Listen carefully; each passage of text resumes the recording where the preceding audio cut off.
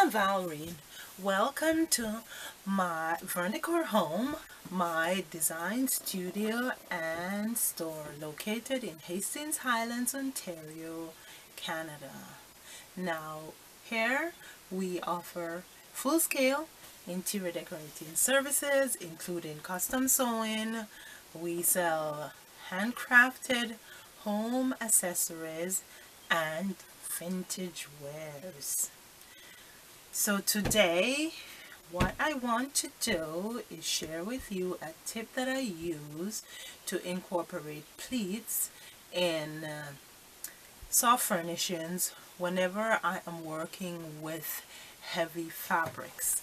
Now here I am making a slip cover for my client, and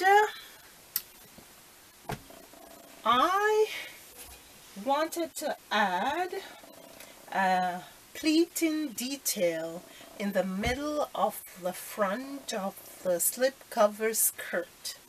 So instead of trying to fold away to create that pleat, which would become very bulky, this is what I do. And this is what I do whenever I'm working with heavy fabrics, whether I'm making slipcovers or bed skirts. I use this trick, and this is what I do. Okay, for example, here I'm putting the pleat in the front, the middle front.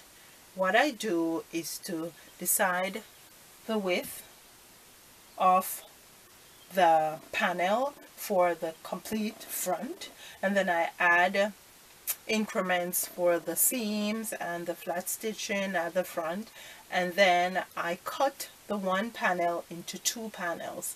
If I were to add 3 pleats, I would have to cut that one panel into 4 pieces, 4 equal pieces.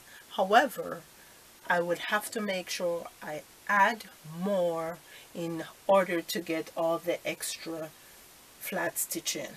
Okay, so here I have one pleat in the front and center of the skirt. This is what I do.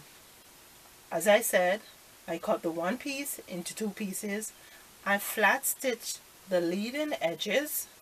Then I cut a smaller piece, flat stitch both edges.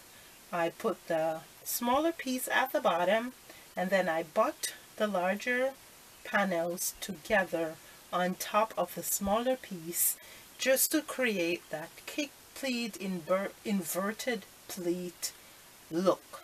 Okay, so I have some smaller pieces here just to show you what I do. So here's my smaller centerpiece that's under here, and these 2 pieces are acting as the 2 larger panels. Okay, so both edges are flat stitched.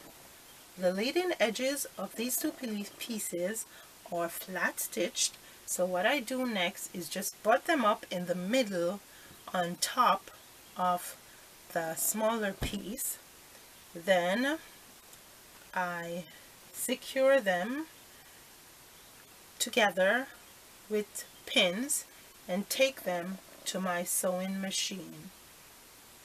Then I stitch across the top here so that I secure all 3 pieces together, and then that will give you your kick pleat, inverted pleat look.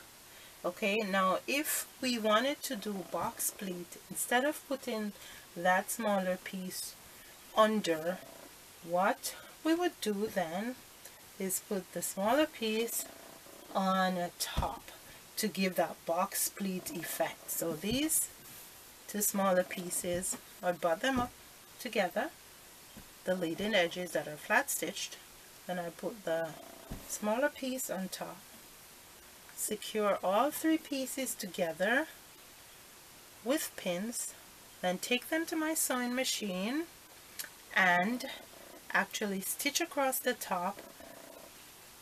So now they're together, you get that box pleat effect. Now we know that the box pleat is actually literally the opposite of the inverted or the kick pleat. Okay, so this is what I do whenever I am incorporating pleats and I have to work with heavy fabrics that can become very bulky. Hope this tip helps.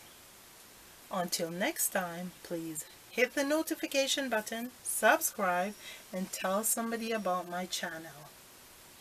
Keep pleating, and see you again in Furniture Studios soon.